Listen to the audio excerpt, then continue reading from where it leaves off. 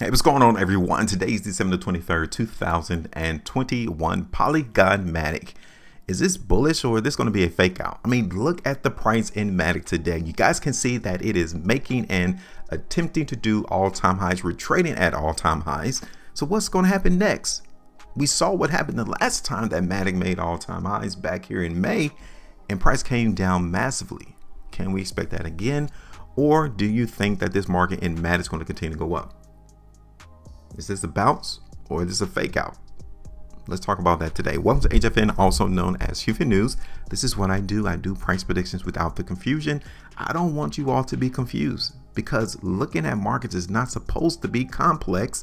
It's not supposed to be analytical. You're not supposed to be having 15 indicators on your chart just to figure out what the market is going to do. It don't require that. All you need to do is simply look at what the market is doing with the money, because money talks. Now, check this out. I'm going to talk about what happened on my last video regarding MATIC and my price prediction, because I'm fully transparent. And then I'm going to see whether or not the market is going to continue its upward trek to higher prices in this market for MATIC. So make sure you hit the like button, and also subscribe to the channel. You don't do the run-of-the-mill things that everyone on YouTube wants you to do for their particular channel.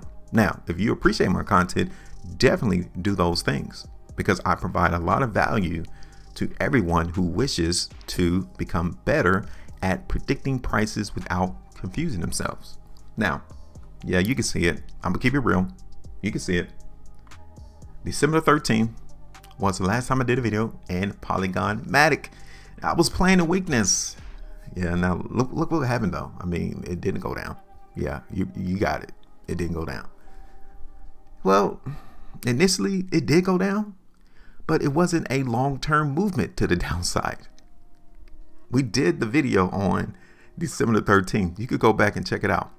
We played the weakness in MATIC, and we only had one day. Well, pretty much, I would say in between the 13th and the 14th of December is when the weakness came in the market in MATIC. And after that, on the 14th, market in MATIC started to go back up. And since then, it's been going up, all the way back here to where we attempted, or where we made all-time highs. So yeah, I didn't get this right. No. Now, as a teachable moment, let me show you to minimize losses, right? You have to understand the market is telling us every day that it's trading what it's trying to do, right? So we played a weakness into the market in MATIC, right? Right here, we should have started to think, okay, hold on. The market may not be as weak as what I thought it was, because price did start the day going down, but we ended closing at the high of the bar, right? And then you saw it again on the 15th. Market started down again, but we closed towards the high of the bar. That's telling you right there that the market is getting more buyers than it is with the sellers. The sellers are losing pretty much from the 14th of December to the 15th. This is what this is telling us. Now, you guys can see that we had placated an area to where we were going to continue to play the weakness, right? Right here. And it's not a coincidence that the market did go down on the 16th of December right there, because that's where the sellers were at, right? They were going to try another opportunity to push down the price in MATIC, which they did.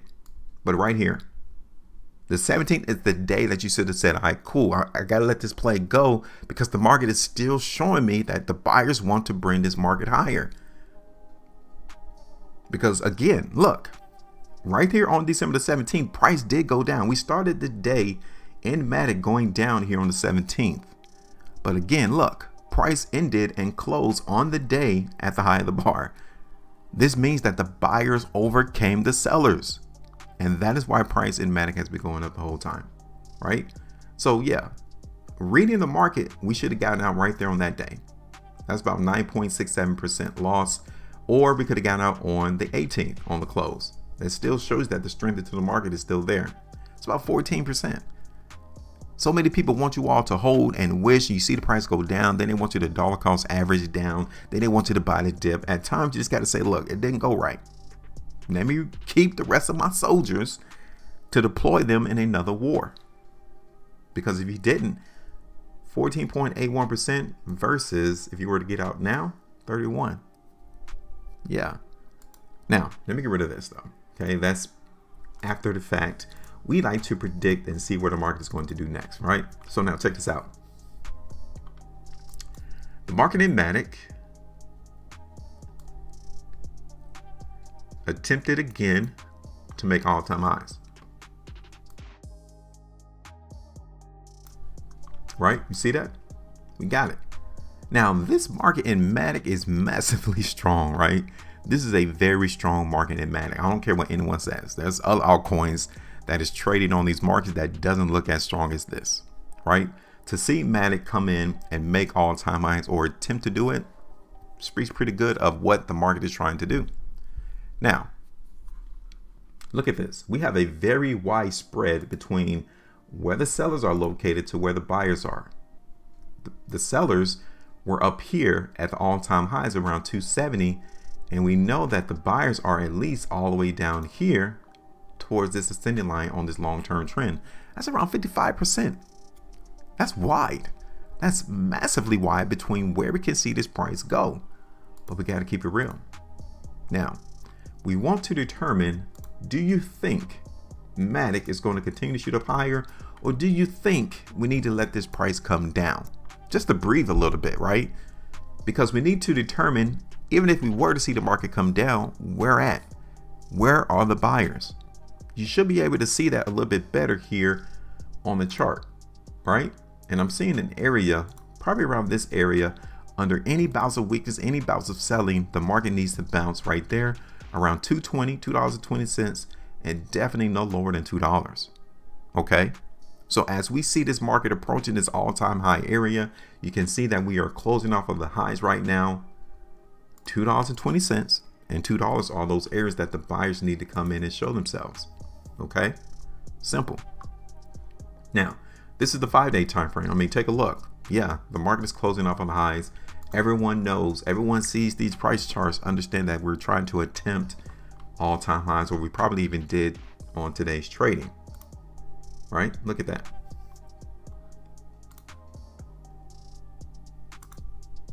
Okay, so let me show you all the hourly time frame real quick, because you guys can see here that yes, the market in MATIC is still getting some weakness right now.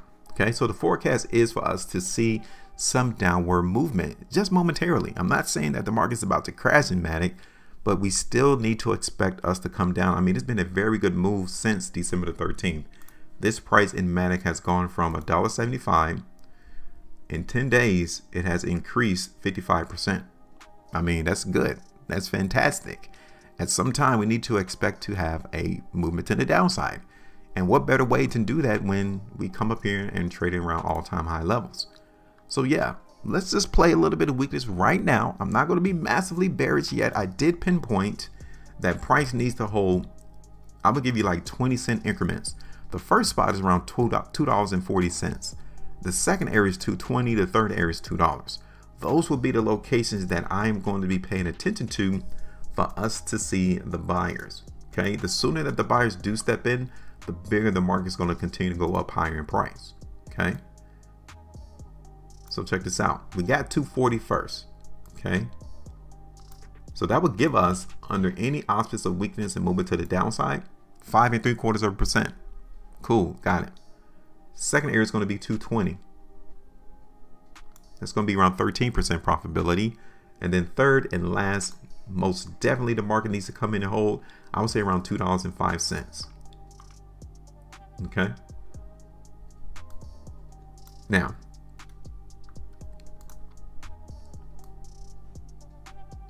go ahead and extend this out just a little bit. Okay, this is not a long-term prediction. I'm not looking for the market in MATIC to really come down substantially. I really want to see the buyers step in. So this is what this prediction is for. I'm looking and aiming to determine where the buyers are going to appear. And the first location I'm paying attention to is around 240. And again, second area 220, third area is $2. Now, the further we go down, the more weaker the market's going to be. So for instance, let's say the market in MATIC comes down to 240 and we try to hold the price. The buyers try to keep the market up, but the price drops down to 220, right? And then the market tries to hold 220 Then the price breaks down to $2. Then it's going to take us longer just for the price to come back up to try to tempt those all-time highs, right? Then at some point we break $2 to the downside, we might as well expect us to continue to go a lot lower. That's the play. This is my expectation as to what I'm thinking the market is going to do going forward. Now, sooner the better. All right, so I'm going to sit back and wait until the buyers appear, because if they appear around 240, then this market in MATIC is still massively bullish. But if they don't, we're not going to be caught off guard. We're not going to be surprised, because we already expected it to happen. That's why we got 220 next, and then $2.